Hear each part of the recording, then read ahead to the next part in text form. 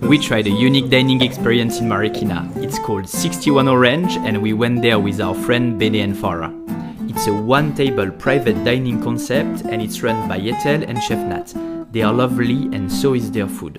First, we had a feast for the eyes with unique furniture from the 60s all over the place. And then a feast on the plate. The chef surprised us by serving his French onion soup. It was spot on and delicious. And that's a compliment coming from French people.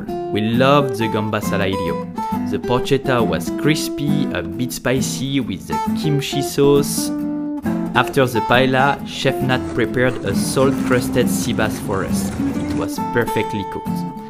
Then we ended with a tomahawk, 1.5 kilo of meat nicely grilled. The bukolichi sherbet was the right dessert to wash it all down. And okay, the sambuca shot as well. We fell